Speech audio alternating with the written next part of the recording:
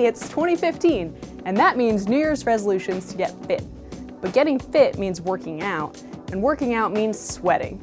Stick around to learn 4 fun facts about sweat and to help me postpone my sweaty workout for a couple more minutes.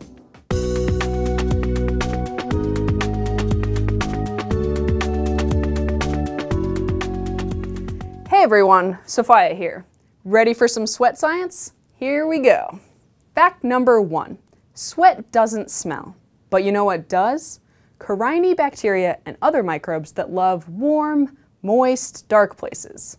They feed off of sweat and generate trans-3-methyl-2-hexanoic acid, which causes BO. Deodorants combat the smell with antiseptic ingredients that kill or disable bacteria. Antiperspirants, on the other hand, prevent sweat in the first place, typically with aluminum salts that block your sweat pores. 2. Some people don't even need deodorant. Researchers think it's because they have a faulty version of what's called a transporter protein. When this protein doesn't work properly, sweat glands don't pump out the molecules that odor-causing bacteria like to feast on. No bacteria buffet, no smell. About 2% of Europeans and a majority of people in China, Japan, and Korea have 2 copies of the specific recessive gene that encodes this faulty transporter protein. 3. Not everyone thinks sweaty dudes reek. Some people think male body odor smells sweet or vanilla-like. Seriously? What? And some people don't smell anything at all.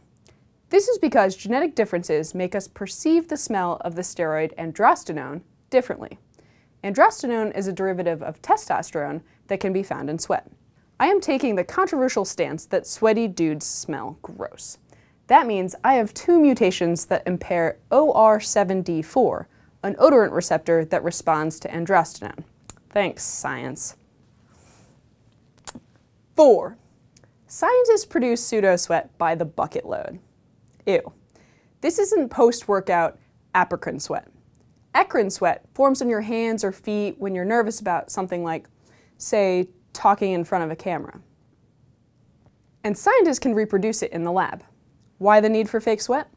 Well, forensic scientists use it as a control when testing for fingerprints, and credit card companies use it to make sure your sweaty hands don't rub off the magnetic strips. There are more than 400 proteins in human perspiration, but a company that makes the fake stuff, SweatCheck, mimics sweat using 8 minerals, 3 metabolites, and 20 amino acids.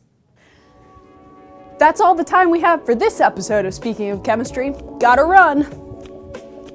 Find out more about this episode at speakingofchemistry.org. Speak your mind below, and don't forget to subscribe and share!